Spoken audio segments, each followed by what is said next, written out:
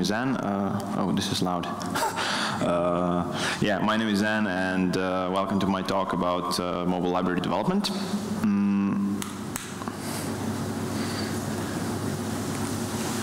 That's better. Yeah. So I've been a mobile developer for a very long time, since like Android was in its infancy, and recently, well, half a year ago, I switched to doing libraries full time. Yeah, I'm Slovenian originally, live in London, and work at a company called Pusher. We are a developer tools company. We're building essentially APIs to solve developers' problems and make hard stuff easier for you guys building awesome apps. One of the cool things that we're building is the chat API. If you're mobile developers, iOS specifically, we're launching this very soon, so it's going to be like a chat API if you're interested in something like that. Okay, but I'm not here to talk about Pusher today. I'm here to talk about libraries and library development in particular. So we're going to start with a very brief introduction to libraries and what they are, how they work, what's specific regarding libraries in comparison to apps, and then we'll follow a few basic, follow the library development lifecycle from the conception and design to all the way through the development, release, and maintenance in a nice waterfall-y fashion, essentially. So, I love libraries, and I think everyone should, as a user and as a developer as well. They save me time because I don't have to write stuff twice in 2 different places, or even 3 or 4, if I can deduplicate a lot of stuff and put it into libraries. Putting stuff on GitHub is always a good practice. Like employers love that, and it's just nice to give something back to the community. And yeah, I mean, some of us do it as a day job, which is also good fun. Okay, so about libraries. What they are, they're essentially a bunch of classes, a bunch of methods that encapsulate some shared functionality. If that functionality is not shared, they don't have a purpose. And what they're not apps. In the sense that apps are used by the end users, so people using the phone, interacting with the apps, and therefore they're a lot smaller in scope usually. But that doesn't mean that there's any less libraries than apps out there, because you have libraries that essentially are included in a bunch of apps, like Alamo Fire on iOS is a classic example, or Retrofit on Android is just like that stuff that's everywhere. And also an app usually consists or includes a bunch of libraries. So you got this many-to-many power ratio. Okay, in general, or in brief, so we got a bunch of stuff we call libraries, and they're not all the same. You might have heard terms like frameworks, SDKs, libraries, so it usually means how big they are, what kind of scope they operate in. So libraries tend to be smaller, frameworks tend to kind of control your app a bit more. So for instance, if you pull in like an MVC framework, that will kind of direct your whole architecture. Like for Android, you have Mosby or something similar. And SDKs come with external tooling as well to allow us to do stuff. They can live in many different shapes and forms. So they can live on mobile only, on server, or on both. They can live beside apps as a testing utilities. Most of the stuff that you're familiar with is probably accessible for free on GitHub, or CocoaPods means that it's open source, but by far not everything. Like I used to work in an enterprise, we had a bunch of private libraries, we had a bunch of non-open source stuff that doesn't make sense to share with others who aren't part of the organization. And yeah, and some of them are here to make money. So like, if you're selling a commercial product that has some APIs, you might want to develop an SDK for it. So that's how you kind of package it as a library as well. But most importantly, they are products. So the user is the developer, which is great because we all speak programming or code, but we have to take into account that, like, similar to how developers, I mean, we come from so many different countries, we speak so many different native languages, and we have varied levels of experience. Uncle Bob once said that developer population doubles every 5 years. So if you've been doing it for 5 years, you've been doing it for more than half of the people. So yeah, there is a great variety. So we still have to think about what's the easiest possible way to use our stuff, to interact with our stuff, and think about accessibility a lot. There's also one additional fact about developers. So we don't like to do too many things, and we like to automate things, and yeah, because we're lazy, we don't like to repeat ourselves, and an objective of things like libs should be that they should enable that. If something is not going to save me time or money or effort, then I'm not going to use it. Simple as that. Okay, that was all about, in general, about libraries. I'm gonna move on to more practical things. So let's start with the API. The API is our user interface. So apps have UIs, libraries have APIs. Simple as that. But it's not just one little thing, it's actually a lot of different things. So we have to think about how people will enter our library, where do they start? And then we need to think about what kind of data is going to be passed around, what kind of how are the methods going to be called and all that. And obviously we have to think about what happens when things don't go as planned, and we have some crashes, so we have to think about handling that as well. Entry points. Again, there's a great variety of things we can talk about here. For instance, like there may be some things that you have to instantiate, like constructors and things like that.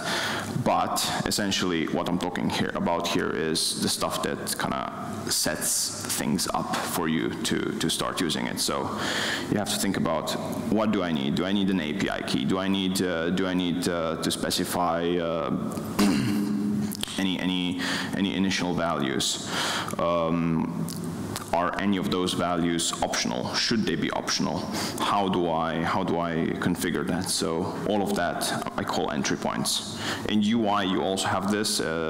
You can talk about widgets. So on Android, you can put you can create some UI element via in the code or in the XML view. So you have different options here too.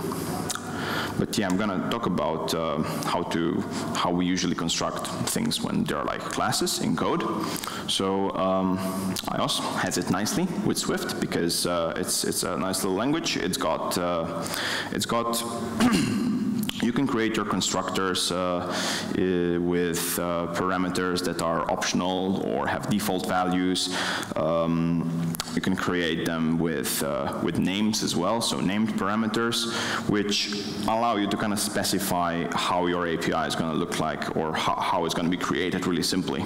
In Java, because it's a bit of an older beast, you don't have this, so you may want to consider doing taking some other approach to creation. So constructors is a really good. Builder is a very good pattern to use here.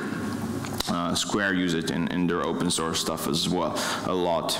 But obviously now the Kotlin is becoming a thing, or it's already a thing. We'll see about that in a few days with Google I/O, but Kotlin has a bunch of the same stuff as Swift, so optionals, named parameters, really cool stuff.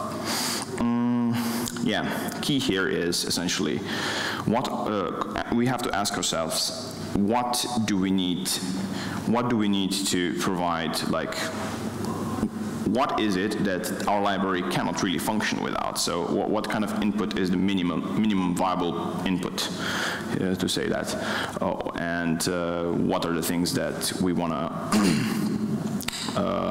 add? So yeah, I mentioned builder pattern. It's really just a Java way of giving you some more flexibility and a nicer API. Yeah, I'm not gonna linger on too much about it, but essentially you can validate things before they actually enter the class that you want to instantiate, and with that you can actually it allows you to avoid a bunch of error handling stuff in the code itself. Okay, on to more interesting things, namely how do people interact with the library when they're inside it. Good thing here is it's not rocket science, but we still have to think about what's the cleanest possible way to design it.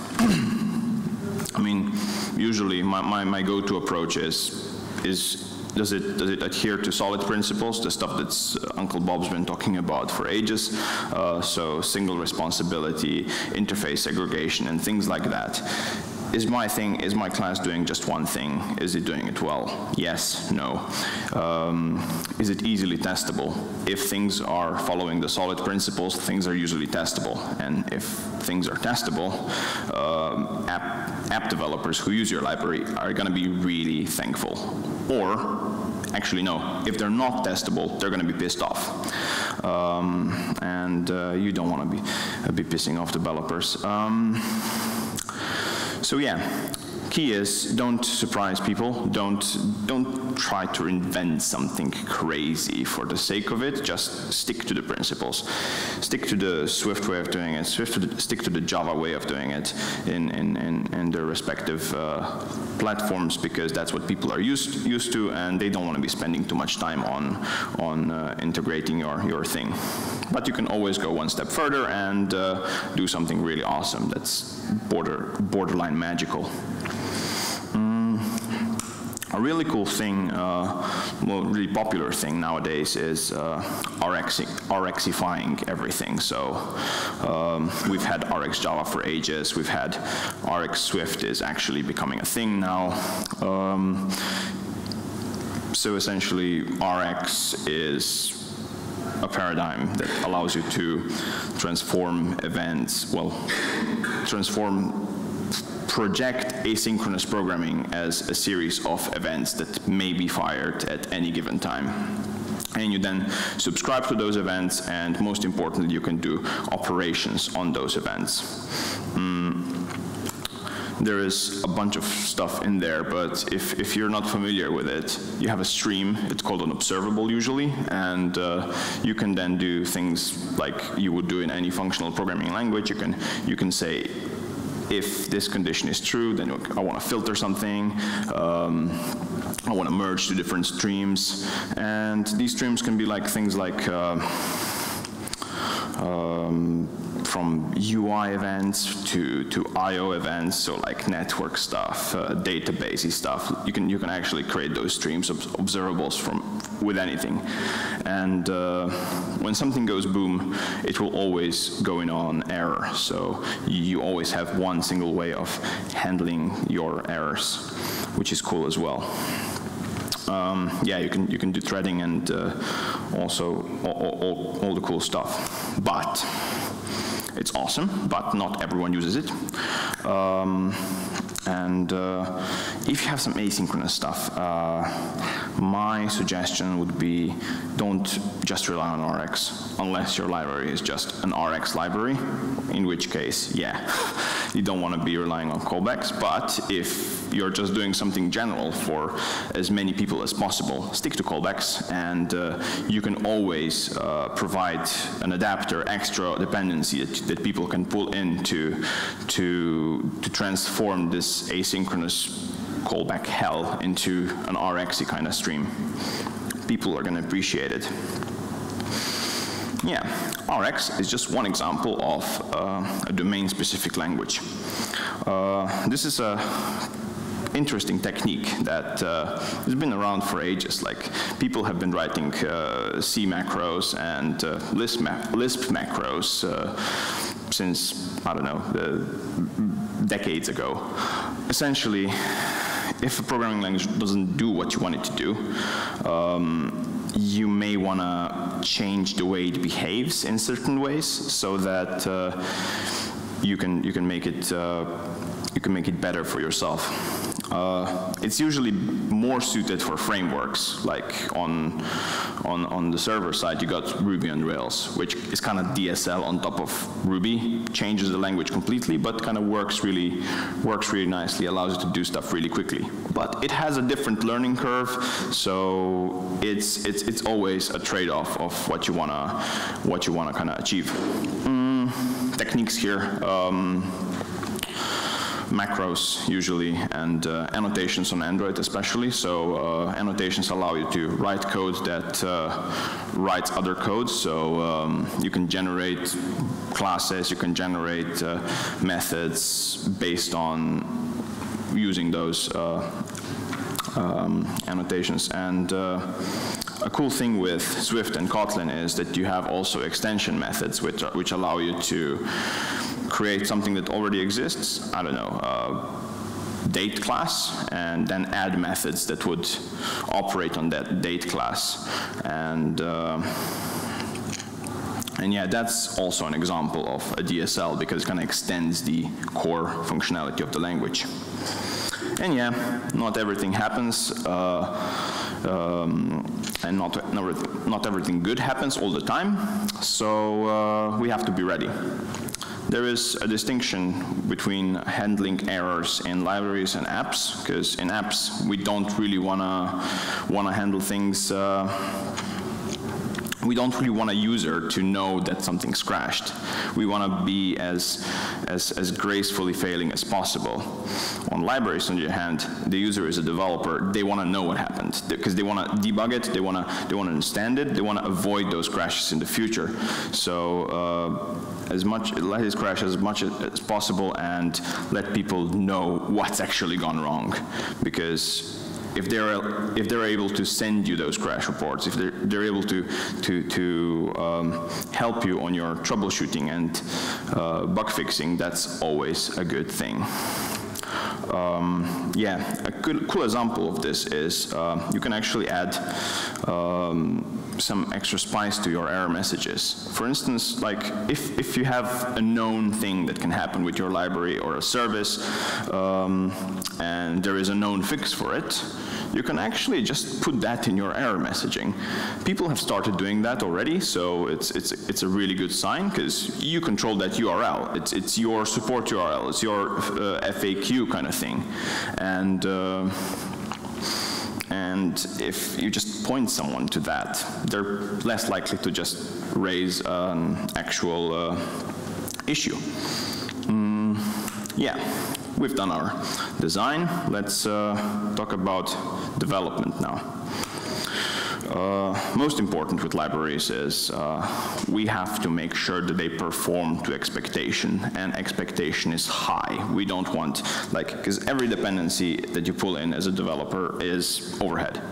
It really needs to solve our problem. It really needs to bring our value, and the trade-off is usually, if something has too big of a size, is too inefficient in its performance, then people are less likely to use it. So think about what factors affect your performance, and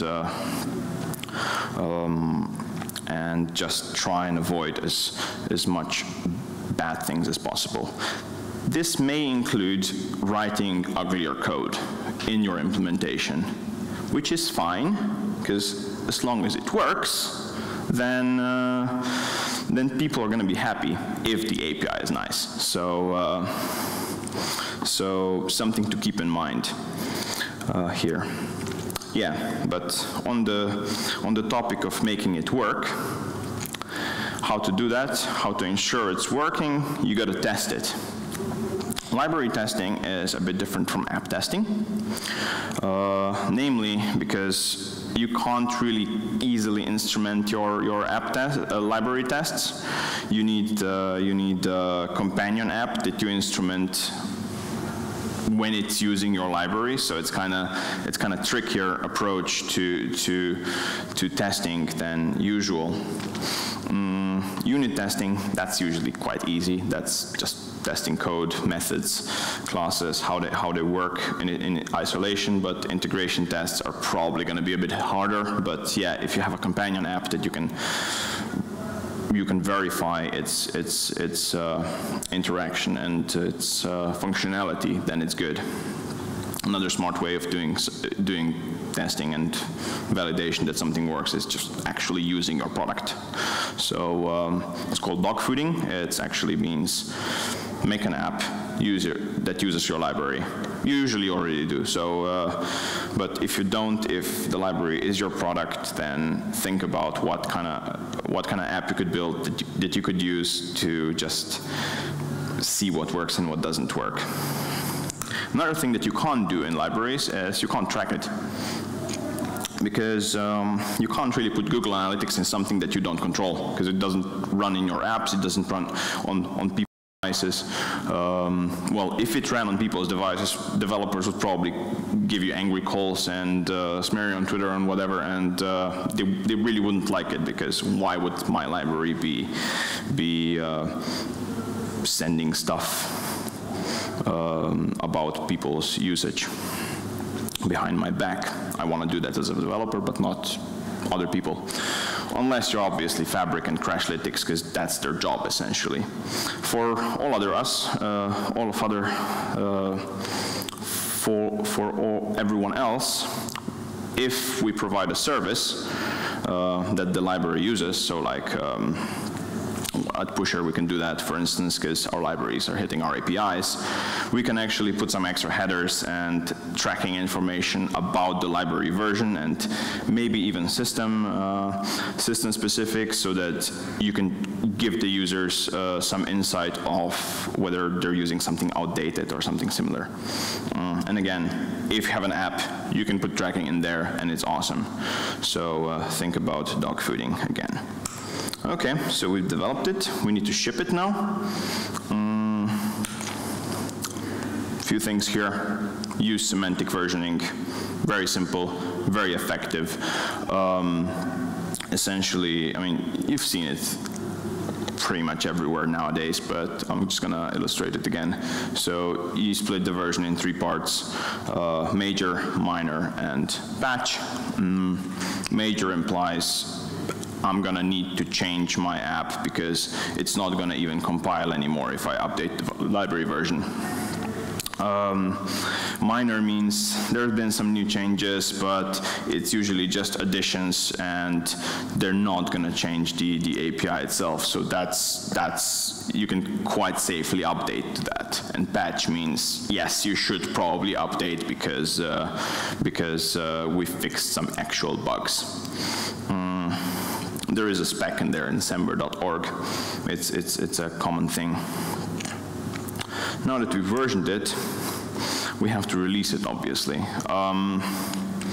Things that you shouldn't do is let people include your library in Git submodules.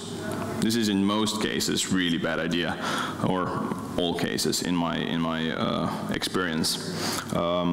It's just bad UX, bad practice to ask people that. What you can do, however, is you can you can use existing frameworks and package managers that will allow you that people already use, essentially. So CocoaPods is a big one, and Carthage is an up-and-coming one on Swift. On Android, you've got Maven Central, who's been around since forever, and yeah, JCenter is usually the default for Android projects nowadays. Android usually has it a bit easier because you've got the plugins and all that stuff to do a lot of stuff for you, but on iOS it's quite scriptable. It all quite works. But usually, well, if you're building something open source, that's fine. But if you're not doing some open source stuff, then you may want to release in a different fashion. So Carthage and CocoaPods will work with private Git repos, which is nice. I think they're all, yeah, they should be free, yeah. I've used CocoaPods for free in a private repo, definitely. On Android, you have the main ones, which are Sonatype and Artifactory. They're quite pricey, but if you're an enterprise, you maybe don't care. But if you're kind of just want to release something privately without costing you too much, then you can just install the Artifactory as an open source server, and that's going to run for you as well. Yeah, so we released it. We just need to support now. So we support with docs, essentially. What I'm talking about when I'm talking about docs is I'm talking anything that might be considered as documentation that would support people using your libraries. So usually start with a quick start, which is quite mandatory, and then you can have everything from just a bunch of lines in the README to elaborate wiki pages. And yeah, even tests can be a valid point of documentation, because if you're testing all of your features, then you might